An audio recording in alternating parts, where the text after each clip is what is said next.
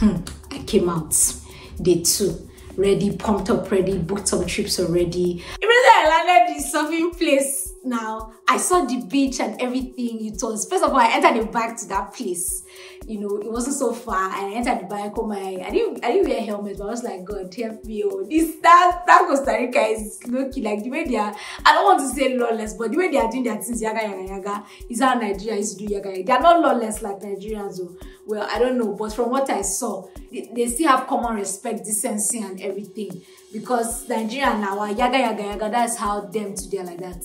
So, like, it's not as strict as, I guess what I'm trying to say is that it's not as strict as, you know, Canada or US, or, you know, it's not as strict. I'm okay. And then we got down, you know, and immediately I got down, I wasn't seeing people with life jackets. I walked into the beach. I saw that this was a sea. Even not even ocean. I don't even know what to describe it. The place was sharp. There was deep water. I saw people that were surfing inside. I first of all asked the coach. I said, where is life jacket? So the coach did not understand English.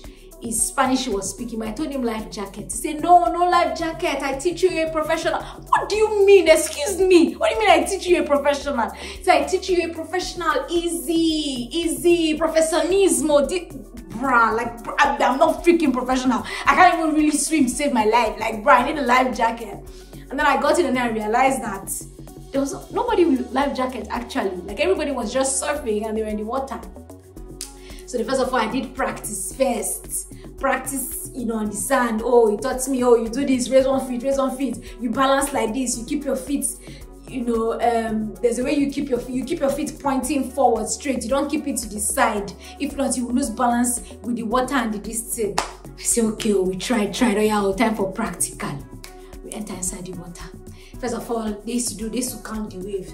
Wave 1, wave 2, wave 3. So I first of all started with wave 1, baby wave. I was on top of the surfing board. You carry me, the water will splash. The water. That was the first time I felt force of water. When they say water is to shatter ceilings, water is to shatter this, water is to shatter that, like, I never really understood it. When I went surfing was when I understood it. Before I even went surfing, like, I was feeling cute, like I wore like a bikini kind of thing, like with my wrap round. They gave me clothes to wear.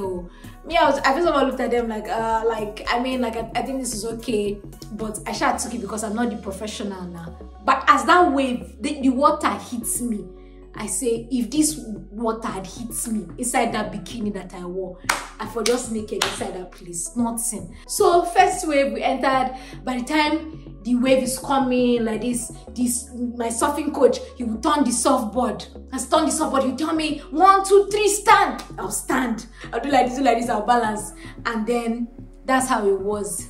For, you know, from first wave, oh, professionalismo. It took me to second wave, the way the water was just splashing my face. I know it's salty, splashing my face. The wave was coming again. Stand. I stood.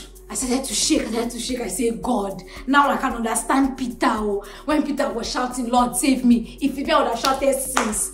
Because in the Bible, they did not even tell us wave 1, wave 2, wave 3. I can imagine the deep wave that Peter was on walking on. Why will you not shout God? Like, if you see what I saw with my eye, I said, oh, Peter, I understand you. I understand you like mad. I really understand you. From wave 2, we now went to wave 3. I was telling the man, I said, I don't see anybody. Oh, this is too deep. He's like, you will take me back. Oh, we are other people. Why are they not inside the water? Why is it only me that is going this far? Why are we the only ones that's going this far? Let water not come and carry me for my parents, so they don't know that I'm inside Costa Rica instead water. I know that they are praying for me. Oga carry me where everybody is. Wave 3, I did wave 3. I came out. I did small. I started getting used to before I know. So the man was tired, Joe. Carry me. Let me go back. I was done surfing because me, I don't like spending so much time in the water. Even when I'm swimming, can't spend 1 hour straight in the water. Went stayed in my beach, whatever, other than other casido, because there's also casido at the chop, which is their native, their local rice dish. That's the only time I don't eat inside that place. Other casido, stayed there, made some cute videos, you know, enjoyed myself, flex around in the beach, you know, and just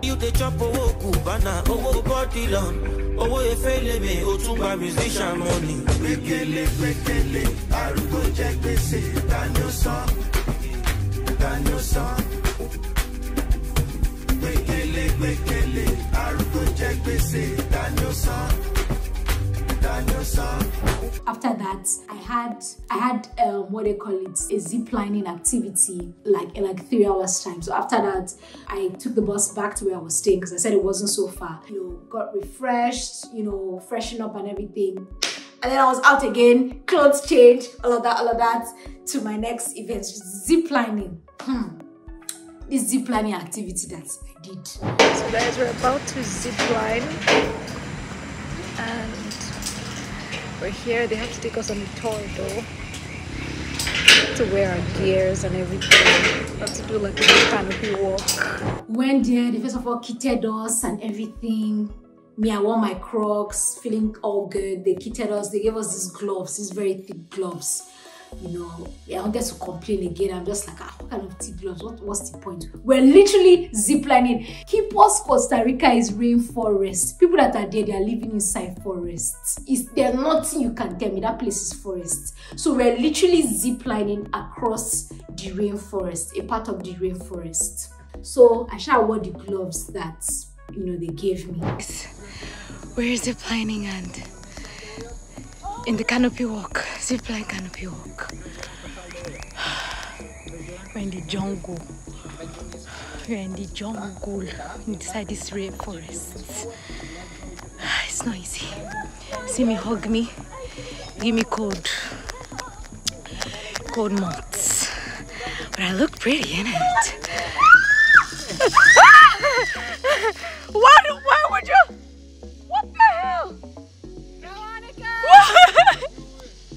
Where are they? You guys, see ants coordinating. Is it food? This is the leaf cutter ants. They got a big nest anywhere. I will show you the nest of them. They take the leaf to the nest, but they don't eat the leaves. What do they do with the leaves? They make a fermentation process with the humid on the ground. They farm the fungus what they eat.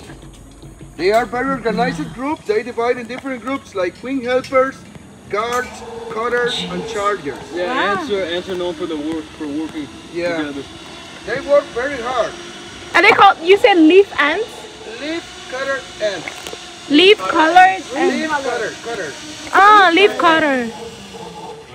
Are they poisonous or dangerous? No, yet. Oh, I see some going back to get more leaves.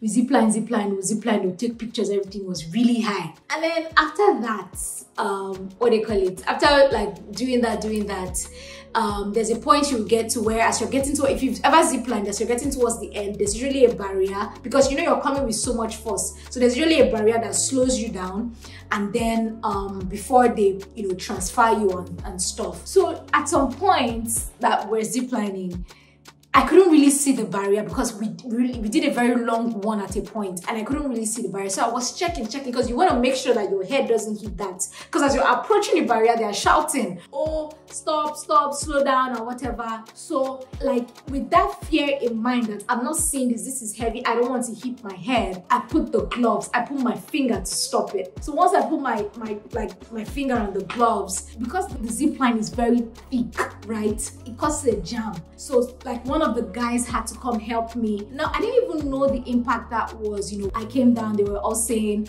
oh, how are you, how's your finger, how's everything is fine, you know. I was okay, right? And then I didn't even know the impact that was until it was after the event. I checked my nails, like I was done, I was just eating, and then these are my nails, these are the nails I had done. You can see this one gone. So because of the force of that break that I did on the line, it literally cut.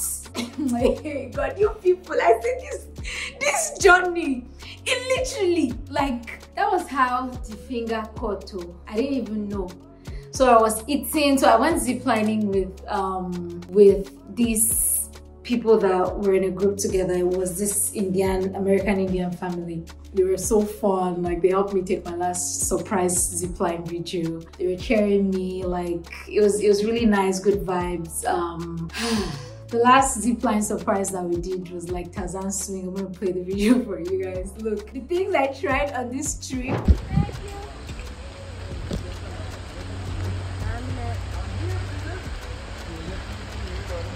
He's gonna scream. The girls all scream. I scream because I have to climb, man. Llégale pidiendo paciencia. You can do it! you can do it. We're cheering for you! It's so fun. Extras, extras, extras. Bamboo.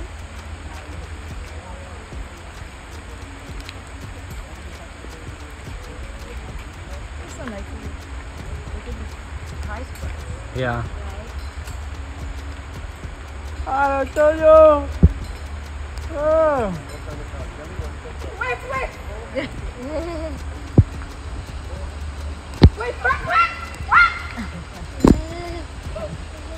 You got it, Lois. You got it. You got it! You look good! You look real good!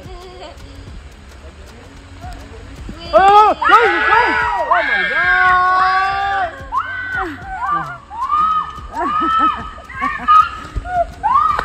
All right, you did it. Video! Woo! It's easy from here on out. He's so mean. Oh my goodness.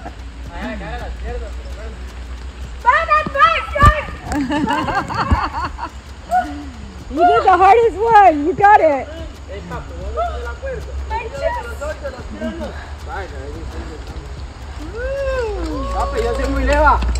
All right, yay!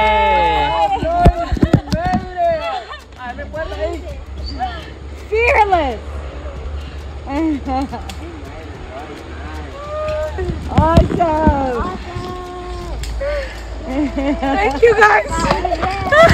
Good job. Crazy. I'm gonna show pictures, videos, everything, and then it was when we were eventually eating that I realized that this finger had gone. So I was like, what if that glove wasn't there? I pretty much think I would have had something cut deep. Thankfully, my finger did not cut, because I think if that, for something to easily slice through these nails that are thick, but there's every possibility that something worse could have happened, but we thank the Lord.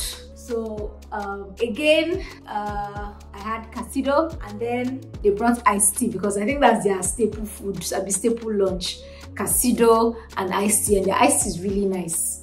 You know, I had it, paid for some of my pictures, and we left. I was supposed to meet up with the family for like an evening dinner that they booked, something like that. But it was raining heavily by the time, you know, I had to go home to change to come back. It was raining heavily, and just like, it's not worth it, because the way their night is to fall, it's not like North America here, where during summer, like, night really comes around like 9 p.m.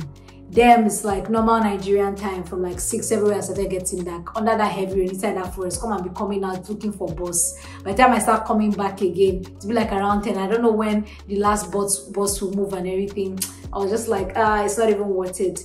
And when we were going, we had this huge transformer shock, you know, and like it was so huge. You know when transformer used to blow in Nigeria, it was so huge. There's someone that said, hope it's not an animal that has been electrocuted. I say, God, wait till I do with this, which kind of place I come. Like, the rainforest has different species of animals, housing different species of animals. There are even some snakes there, you know, to the point that sometimes the animals used to enter inside the powerhouse and be electrocuted. Just Shano, that's the only thing I can say in Shasha. I went back to my house after that zip lining to rest, because the next day I was going ATV, which was Saturday. So I rested everything the next day, chilled a little bit before I carried myself. I said, okay, let's go ATV. So they used to come, and the tours I used to book. And the thing is that all the tours, I found them on Airbnb. Airbnb now has this feature where if you're going somewhere, you can see things like activities to do. Usually when I go solo, like on a trip, I use Yelp. So I'll check Yelp, like activities to do around. Yelp will bring some recommendations. I'll check the reviews and everything, and then I'll just go for them. So Airbnb this time, they had activities, they've included that in their feature. So I just really booked all my tours, most of my tours from Airbnb. The only ones I didn't really book was like the surfing one that I got recommendation from.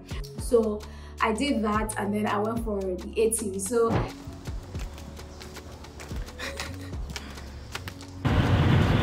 guys, we are heading to the ATV now.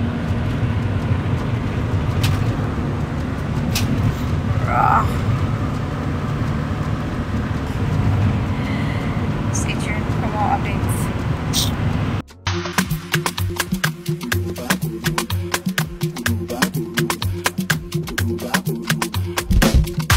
Alóyinlo òde wálé agbẹ́dẹ́gbẹ́ ọ̀rẹ́ o. Orí mo fẹ́ fọ́mọ yìí.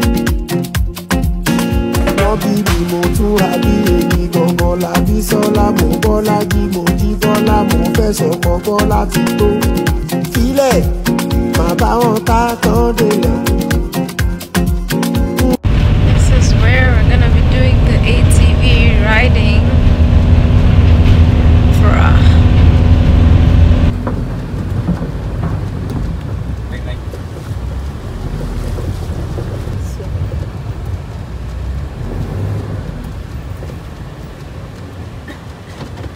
We're here to do ATV. Nobody guessed it, so I didn't tell people to guess. So the guy of us showed us, for somebody that my hand have not strong in car yet, like my hand have not strong, I booked the Airbnb ATV. So he showed us first of all the tree, I mean the phone now, how to you know, drive it and all of that. I don't even know why my mind did not even go to where's the seat belt inside this ATV, because I think maybe I was just thinking like it's a quad bike, whatever, like it's a bike, you don't expect seat belts in a bike or whatnot. Shasha, the man looked at me like, can you drive? We were 5 that were on this ATV tour, so like a family of 4, so they did 2-2, mother and father. The father was like driving and the mother was behind in one ATV, and then they did brother and sister. The brother same thing, the sister was behind. I was the only singleton. So after driving, it was not an easy one. We were passing through mud, slush, different things. I was overcoming. I was the one leading with the man leading in front of me. I was the second person. I think the man wanted to monitor me. It was even good safe. So I was driving the thing. I was okay. As we were going, we passed through, you know, like palm kernel farms. We passed through the countryside of Costa Rica. We saw like a lot of, I said, these people are living inside forests. These keepers people. They have learned how to live inside that forest. There's nothing they will tell me. I'm sure they are genotype that is AS inside that Costa Rica forest. There's nothing anybody can tell me. So we passed through all those places. It was really nice. We saw waterfalls and everything. We took pictures. It was really lovely, you know. Hi guys, so we passed ATV to see the waterfalls over here. So we're getting to the waterfalls now. We're going through this private waterfall area. Yeah, I'm just thinking to myself, and my friends will never.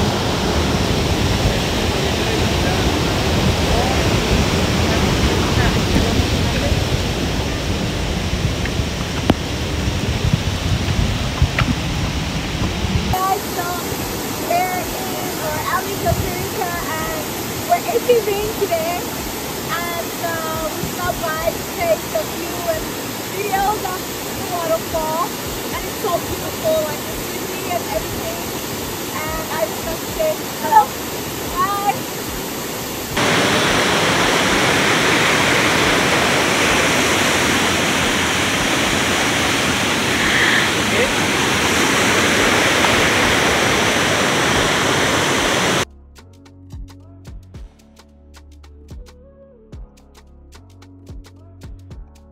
And then time to come back, we're coming back. It was like a 3 hours journey going and coming, so we're coming back and all of that. And then that was when I started feeling a little confident. I was swerving potholes. Hey, I don't even master the thing. Before you know, you people, I lost control of the control.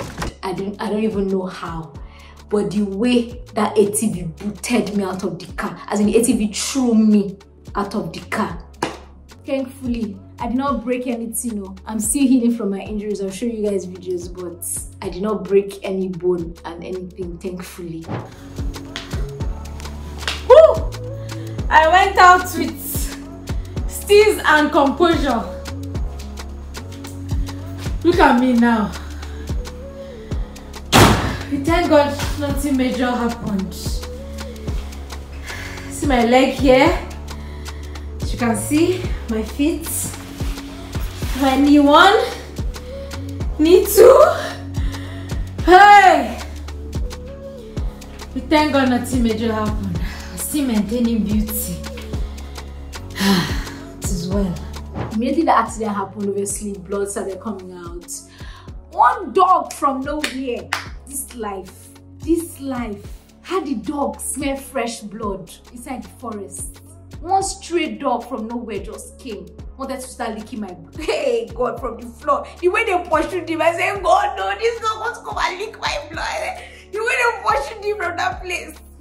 Man asked me, are you okay? Man, I said, oh, I didn't want you to drive alone, but I didn't want to be a part of it. I said, no problem. I've finished driving. Now I've ex-ATV from my list. At least I've done it. My body have calmed down. Even I've had accident. I'm not doing ATV again, but at least I've taken fine pictures. I've done everything. God have preserved my life. It could have been worse because the way the ATV threw me, as it threw me like this on the side, was part of the forest. So imagine if it threw me with greater force than it did, and I went down the hill, that forest, all the thorns and all the wood and everything, it most likely would have been worse. But the way it threw me, I fell up, like I landed on my knees, that kind of thing, and scratched my knees and part of my leg, and thankfully it wasn't like a big deal, you know, but like I was bleeding. So the man had to park the ATV somewhere, and then I had to now go on the instructor's ATV along with the other people. So when we went back, you know, poured water on it, sprayed some alcohol, bruh, it wasn't an easy journey. In fact, as I'm doing this video, I'm still recovering. It has not been easy. I'm still healing, but you know, that happened. I couldn't walk. I was on bandages. The next day was 1st of July, you know, and I still had not gone to the Emmanuel Antonio Park. I still had not taken more cute pictures that I would, you know, but then I'm like, I'm still gonna do this, you know. So the next day I rested a little bit at home, and then later I like attended church, like Stream Koinonia miracle service today. Worshipped online, and then in the evening I went out to town, like saw the beach, saw places, took pictures at the ports, like proper pictures and everything. Hi guys, so this is like downtown Kibos, and I brought my wigs, I brought my makeup, I brought jewelry, but bruh, not in the mood for anything. I just wanted to show you guys what it looked like. Today is Sunday, so I think they pretty much shut down, you know.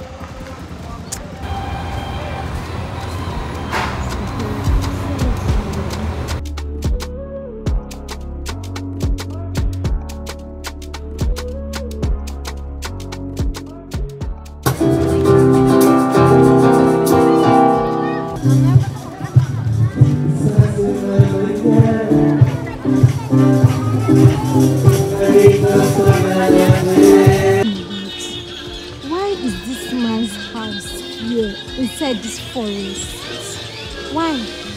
See, hey, come. You know, just looked around and just for fresh air.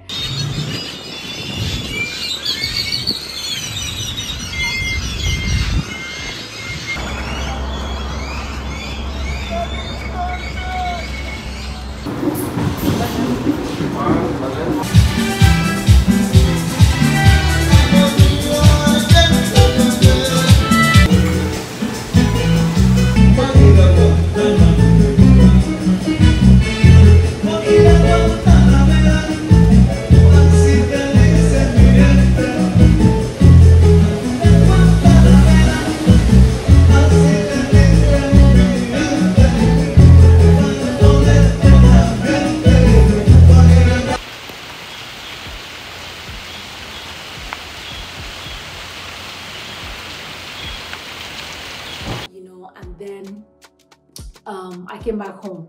And then the following day, which was Monday, I was meant to go back Tuesday. The following day, which was Monday, yeah, then I went to the Manuel Antonio National Park.